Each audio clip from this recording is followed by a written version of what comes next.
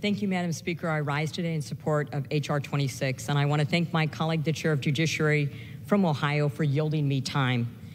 As a mother, a doctor, a former nurse, and the former director of Iowa's Department of Public Health, I know firsthand the preciousness of life and the importance of neonatal care and the tragedies that ensue when proper care isn't provided. In fact, the first healthy baby I delivered as a doctor was to a young teenager who put the baby up for adoption. Our nation promises three things: life, liberty, and the pursuit of happiness.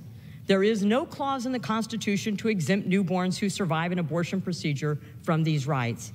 It is not only reasonable and unreasonable, but inhumane to deny care to babies who were born alive. Regardless of maternal intent, what could be more extreme than denying care to an infant born alive? My colleague on the other side of the aisle from New York is correct. It is infanticide. H.R. 26 is legislation that would receive wide support from both sides of the aisle.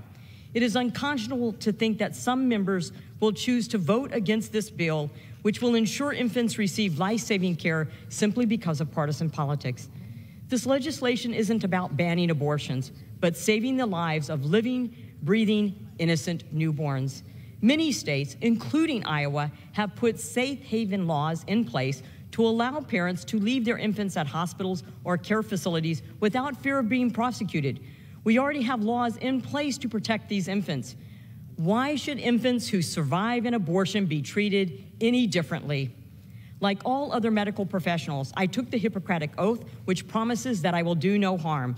This legislation reaffirms the Hippocratic Oath and ensures that doctors across the United States are providing the same standard of medical care to all infants, regardless of the circumstance of their birth. I urge all of my colleagues to stand and support life by voting for H.R. 26. Thank you, Madam Chair. Thank you, colleague. I yield back.